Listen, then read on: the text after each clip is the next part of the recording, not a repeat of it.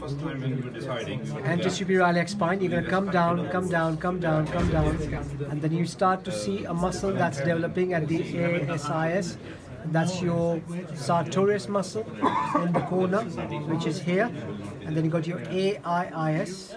As you could see, AIIS, anterior inferior iliac spine. This whole muscle is the iliacus muscle. Okay, sartorius, iliacus. Once you see AIIS, the next thing you do is the probe, medial edge of the probe. You're gonna go up like that. Okay, towards the umbilicus. Medial edge of the probe up like that towards the umbilicus.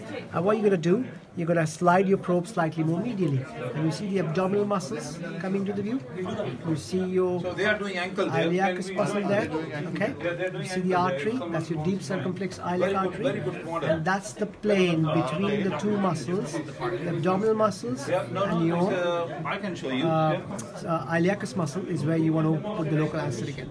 And this is your supra inguinal approach, because the whole muscle is the iliacus muscle.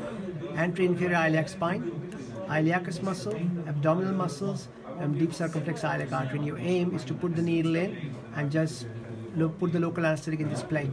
And this is your fascia iliaca block, supra inguinal approach.